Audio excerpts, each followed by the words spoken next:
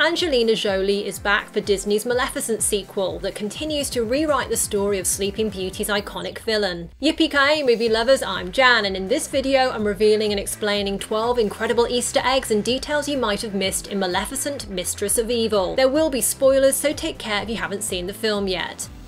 At the beginning of the new movie, we find Aurora surrounded by her fairy subjects, conducting business as Queen of the Moors. The three pixies, though, have devised a secret plan to lure her to a surprise meeting with Prince Philip. Pinto steals Aurora's crown, and with the help of the other magical creatures, she leads her through the forest to a spot where Philip is waiting to propose to Aurora. The moment is a fun twist of sorts on the Once Upon a Dream scene from Sleeping Beauty, where the princess's animal friends secretly stole Philip's clothes and led him to her.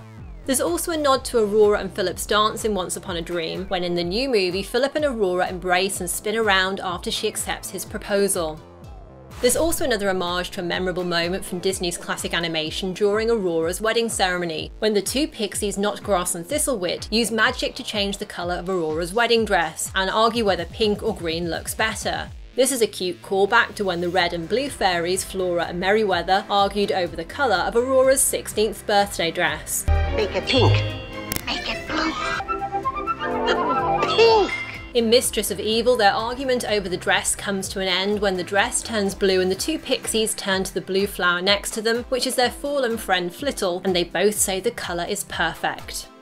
Many fans were disappointed that in her first live-action movie, Maleficent didn't transform into a dragon as she had done in Disney's original animated Sleeping Beauty, but instead turned Diaval into a dragon instead. The filmmakers seem to have taken note of that though for the sequel by creating a scene where Maleficent rises from the ashes as an enormous dark phoenix, in a moment that recalls her animated dragon transformation. Now shall you deal with me, O Prince, and all the powers of hell!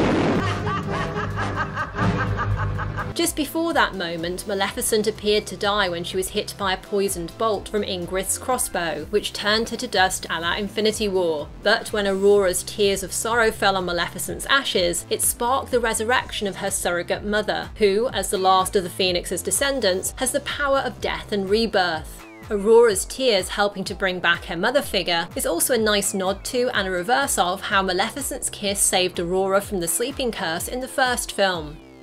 There's another callback to the first Maleficent movie in the scene after Philip presents Aurora with the tomb bloom flower, and Aurora goes off to investigate where the flower came from. After she discovers Queen Ingrith's secret door and stairway into the castle basement, Aurora hears voices whispering to her which lead her yet again to the cursed spinning wheel, just like they did in the first film. Of course, after Aurora pricked her finger on the spindle in Sleeping Beauty, Maleficent appeared and uttered her famous line. You poor simple fools, thinking you could defeat me, the Mistress of all Evil. That title, Mistress of All Evil, ended up as the basis of the title for this Maleficent sequel. But what's especially interesting is that despite Maleficent's villainous reputation being redeemed in the first movie, over the 5 years that followed, Queen Ingrith spread malicious rumours about her in order to foment mistrust and suspicion between the human and fairy populations.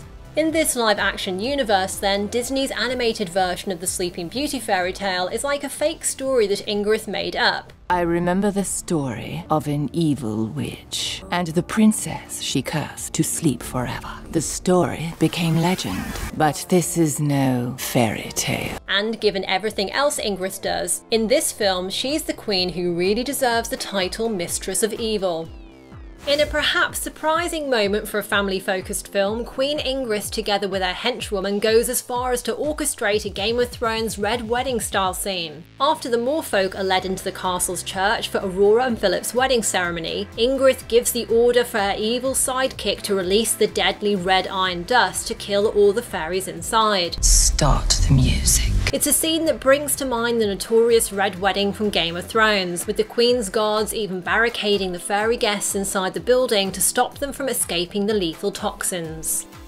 And during the attempted church massacre, Pixie Flittle sacrificed herself to protect the other trapped creatures when she flew into the organ and, after being hit by a ball of red powder, was transformed into an enormous bloom of blue flowers that blocked the organ pipes, stopping the release of any more toxic powder. The way that Flittle and many other fairies turned into flowers or other flora whenever they were hit by the red iron powder reminded me of the scene in Sleeping Beauty where the red fairy transformed the arrows from Maleficent's goons into harmless flowers. One of the Moor's tree warriors also sacrificed himself in the church by using his branches to cover and protect the other fairy creatures from the poisonous powder exploding all around them. It may or may not be deliberate, but the moment feels like a nod to Marvel's Groot and, spoiler for the first Guardians of the Galaxy movie, how he sacrificed himself by shielding the other Guardians with his branches when Ronan's ship was crash landing to the ground. We are Groot. By the way, Queen Ingrith seems to be inspired by an interesting character from one of the early Sleeping Beauty fairy tales. There are two parts to Charles Perrault's version of the story from the late 17th century. In the first part, a wicked fairy is the villain, but in the second part, the prince's mother, known as the Ogress Queen Mother, is the antagonist. And as her name suggests, she's a terribly evil character who, like Michelle Pfeiffer's Queen Ingrith, tries but fails to kill off her daughter-in-law, Sleeping Beauty. There's also a few interesting fashion-related Easter eggs that the sequel's designers purposely included in Maleficent 2. Aurora's blue dress that she wears at the beginning of the movie as Queen of the Moors, and the pink dress she later wears to her engagement dinner, were both deliberately chosen by the movie's costume designer as tributes to Aurora's pink and blue dresses from Sleeping Beauty. And because Elle Fanning, who plays Aurora, wanted a little added something that specifically paid homage to the animated film, a Sleeping Beauty collar was added to Aurora's pink engagement dress. And Maleficent's costume at the beginning of the movie, with its greenish colour and subtle reptile pattern, also tips its hat to her animated dragon form and its green eyes and fiery breath. Don't ruin my morning. And there's a fun double Easter egg when Aurora argues with Maleficent about her upcoming marriage to Philip. What's next? You'll turn him into a goat.